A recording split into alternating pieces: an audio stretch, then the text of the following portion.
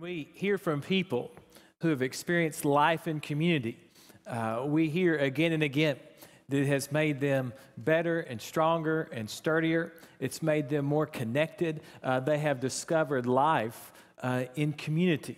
They've discovered the Christian life and who God has called them to be as they've lived in community with other people. That's what's critical. That's what we've been talking about for the last few weeks. What does it look like to be in community? Why is it so important that we're in community? That's what we've been talking about. Today's the last day we're going to talk about that, well, in the sense of just solely focusing on that. And that's why today in your bulletin, you see a list of different life groups that are going to be beginning after Labor Day. Some actually begin before Labor Day. What we want you to do, there's also a card in your bulletin. And that card simply says, yes, I'm interested in being a life group. Have someone contact me. You don't have to decide today what life group you want to be in.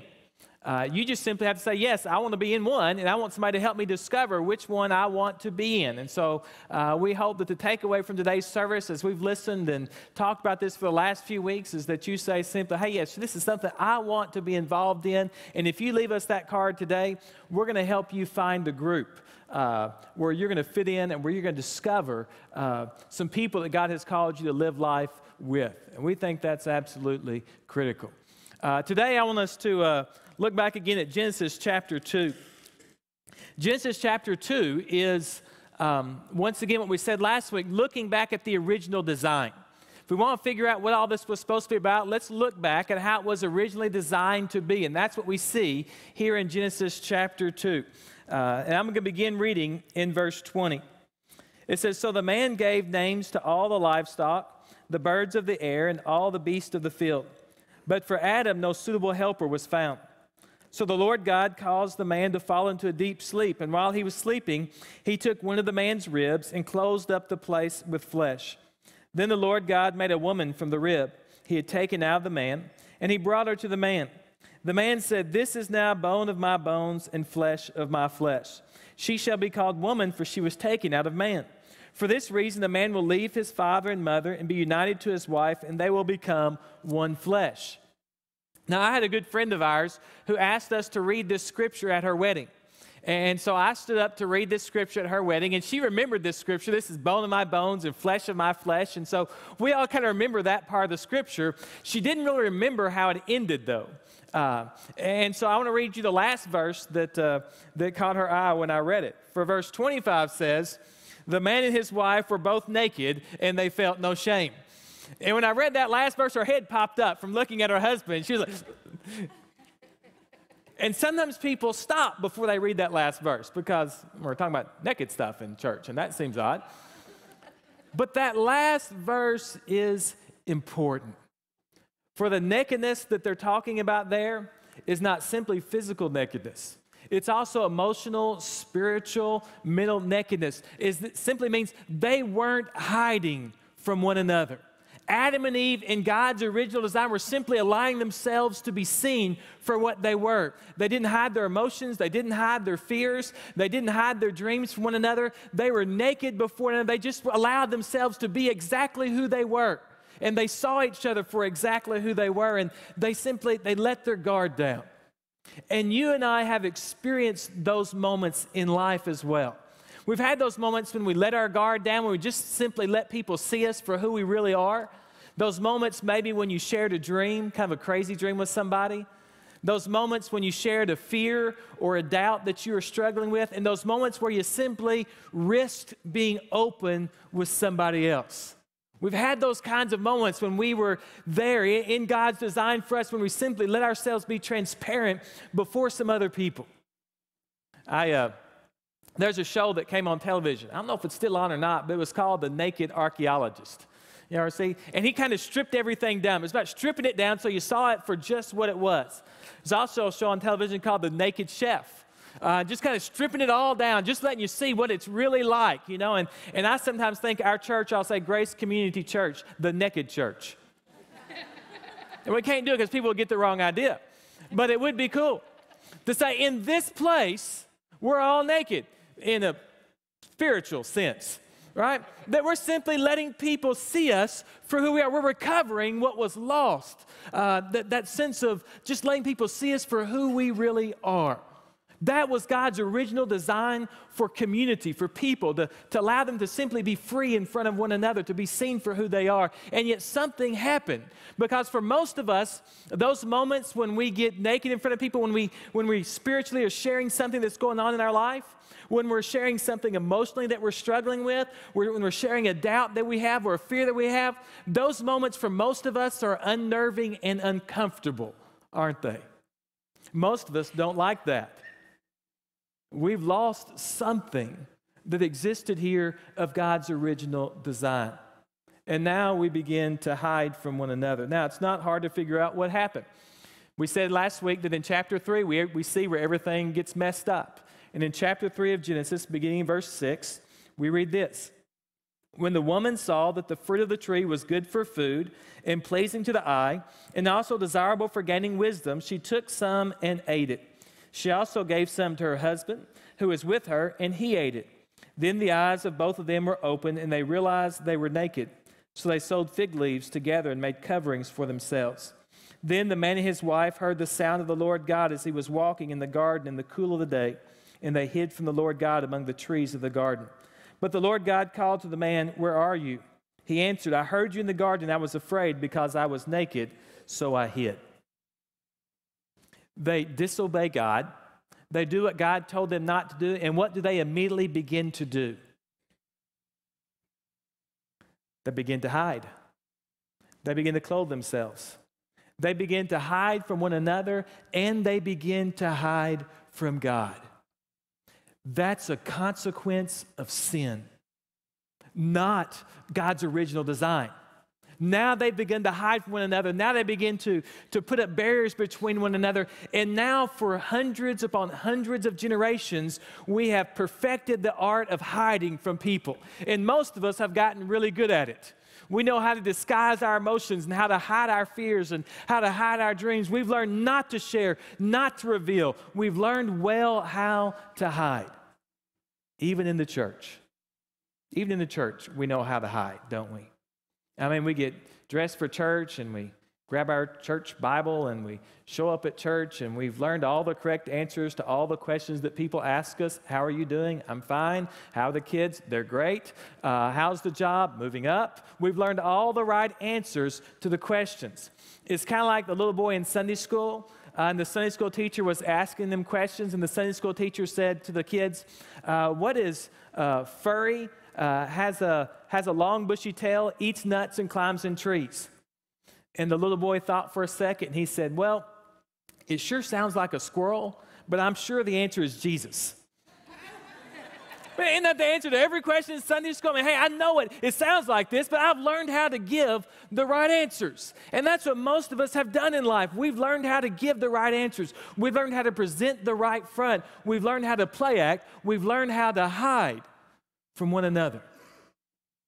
We see that here as a consequence of Adam and Eve's disobedience, as a consequence of sin, but not as a part of God's original intention.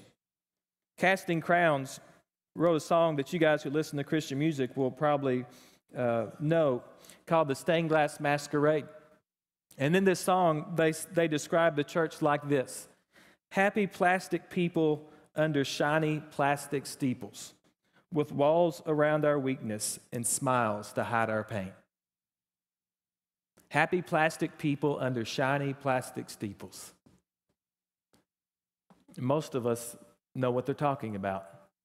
Most of us have been there at one time, and most of us have participated in creating plastic people under shiny plastic steeples. We know what it means to play act, to pretend, to wear a mask, to not let people see us for who we really are.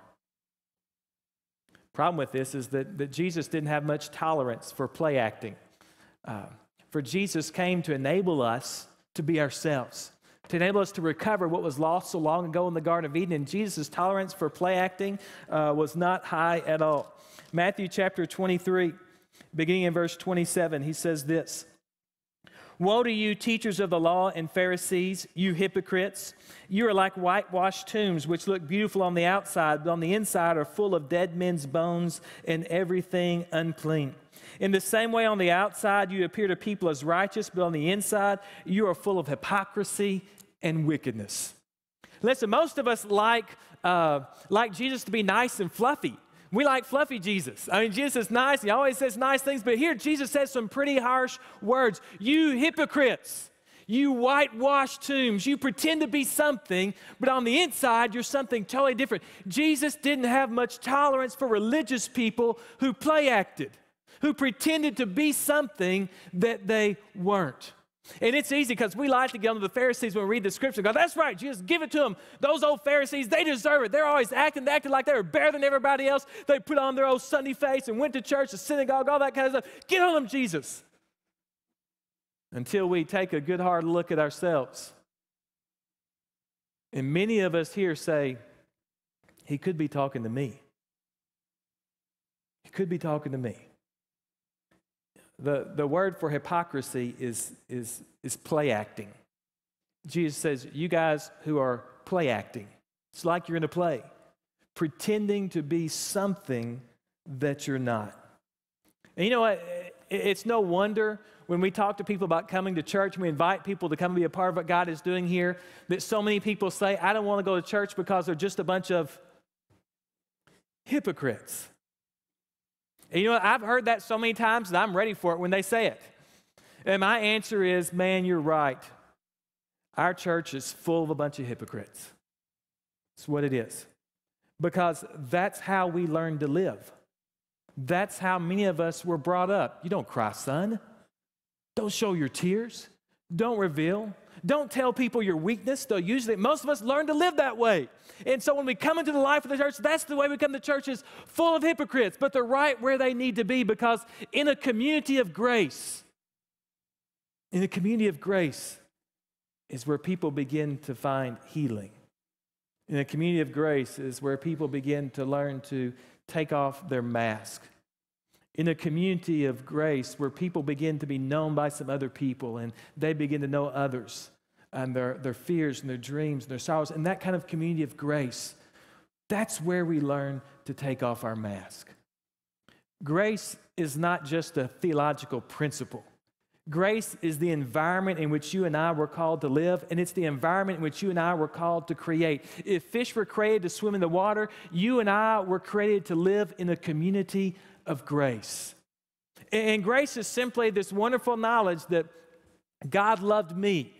Before I cleaned up or straightened up, before all those kinds of things, God put his arm around me and said, Jeff, I love you. I didn't have to do anything at all for God. God just loved me, and I didn't deserve it or earn it. God didn't look at me across this vast chasm of my sin and say, Jeff, hey, listen, when you clean up, when you straighten up, when you deal with all your issues, then come on over here and I'll walk with you.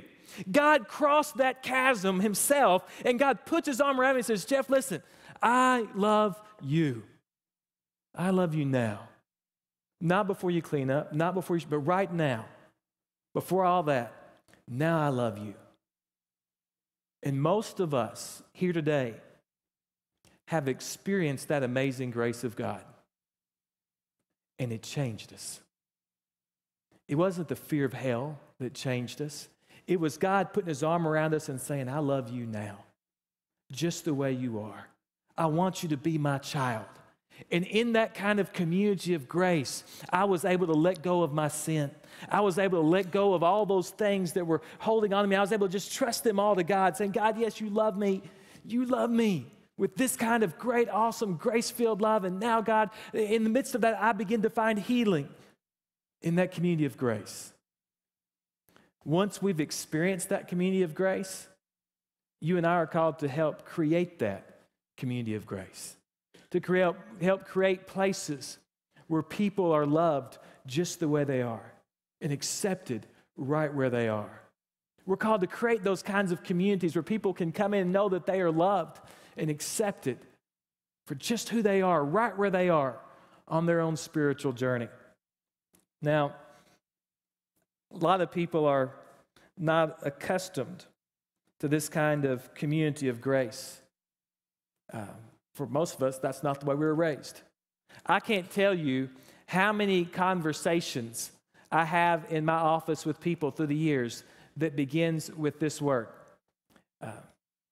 Jeff, I want to share something with you, but I hope you don't think bad of me. That's how it begins. I hope you don't think bad of me, but. And then they begin to share. And when somebody begins the conversation with those words, I hope you don't think bad of me, I know that they're not accustomed to a community of grace. Because if they were accustomed to a community of grace, they would know that they could share with me whatever is going on, whatever they had done, whatever they'd been involved in. They know that they could share that with me, and I would still love them anyway. That I would still care for them, that nothing they can say, nothing they have done would change the fact that I believe that they are beloved, precious, unique children of God. Nothing would change that. And you know what happened? The most awesome miracles happen when somebody comes into the office and they just, man, with their head down, they begin to share what's going on in their life and the things they've done, and they pour it out, because we weren't meant to keep all that stuff in, and somehow, somewhere, it needs to come out, and people just begin to pour all that stuff out, and they lay it all down. They say all the awful stuff that's been existing in their life, and they put it all out there, and then they kind of look up with their head down to see what I'm going to do. And I do what all good preachers do. What in the world? That's what we expect of people, right? But you know what happens when I look at them and I say, you know what? I love you. I love you as much now as I did 15 minutes ago. Nothing you've said has changed my mind about who you are in Christ. Nothing. That's grace. And in that community of grace, we find healing. In that community of grace, we find the strength to take off our mask and to simply be who God has created us to be.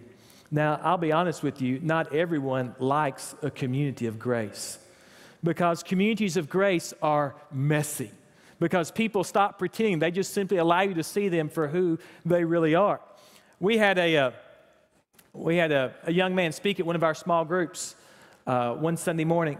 I've shared this story with some of you, and while he was speaking to this small group, he said a debatable curse word. You know those curse words that some parents let their kids say and other parents don't let their kids say? He said what I consider to be a debatable curse word. And I was walking the hall after the church. I came out, and this man came out of that small group meeting, and the veins in his neck were about to pop. He was sweating. I mean, he was angry, and he began to just let me have it in the hallway.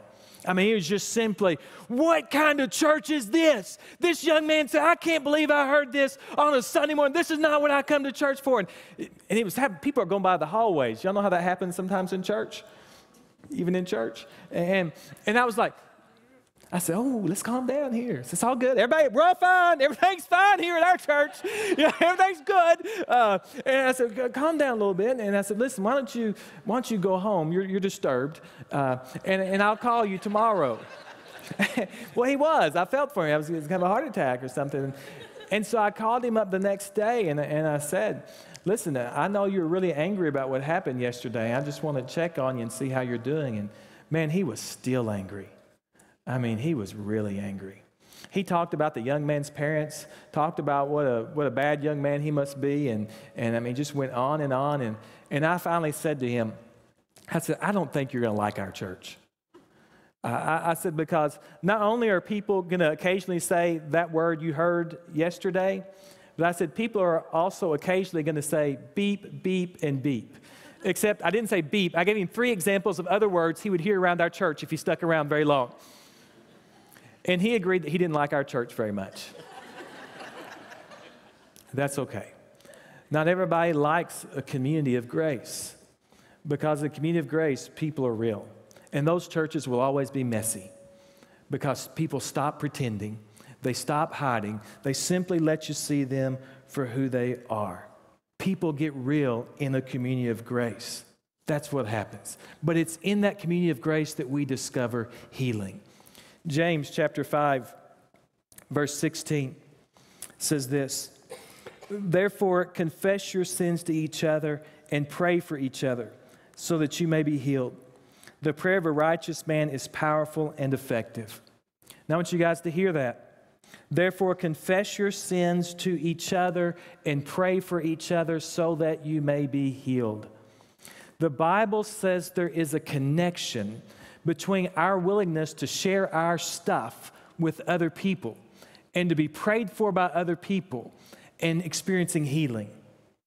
Listen, and if you want healing, if you want to get over stuff that you're struggling with, if you only experience victory in your life, the Bible says there's a connection between just having a place, a community of people, a small group of people, a life group of people, we call it, where you can come before them and simply be real and say, here are the things I'm struggling with right now in my life. And having people pray for you. In that's where we begin to experience healing.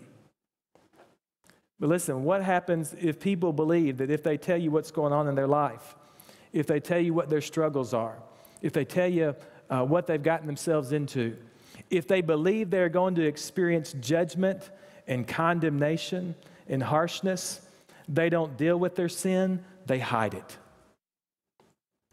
And that's what many of us have learned to do. We don't deal with sin, we hide it. We don't confront sin, we hide it. That's what we do. That's the way we've learned to live. Problem is, it's outside of God's design for us. It's why so many of us struggle. It's why so many of us struggle to make progress in our Christian life, why we stay stuck doing the same old stupid things over and over and over again. Because God created us for a community of grace. I'll tell you why I need that community so bad. It's not just for people who are messed up, it's for all of us. I need that because, listen, there's a little voice in my head that whispers to me even today. You know, being a new preacher is fun.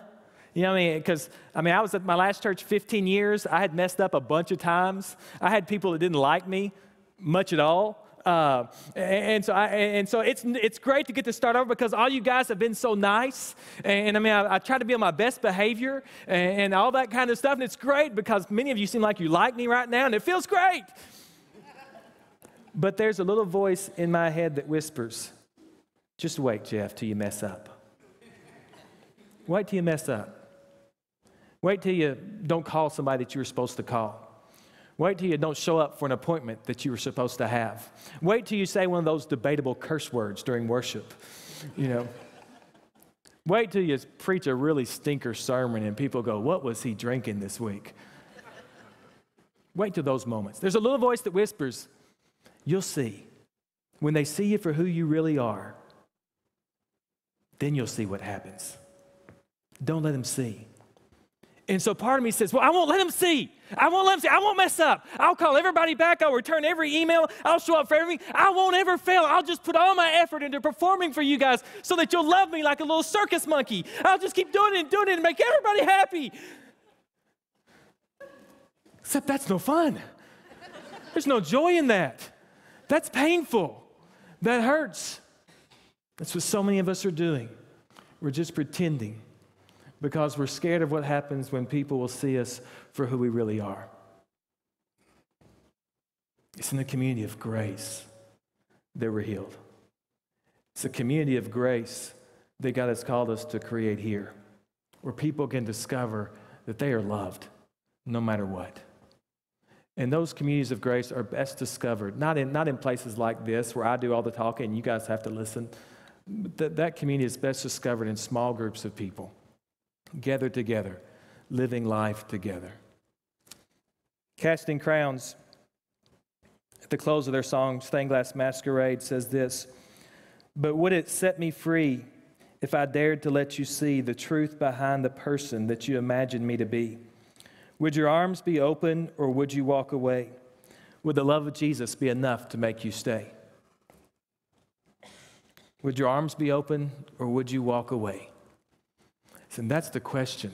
Deep down, so many of us are asking. It's the question that keeps us from dealing with our stuff because we don't believe there are people there who would be there for us when we just reveal who we really are. I can't create a community of grace by myself. You can't create a community of grace, but together we could create communities of grace where people experience healing and wholeness. And I believe that's exactly what God has called us to do.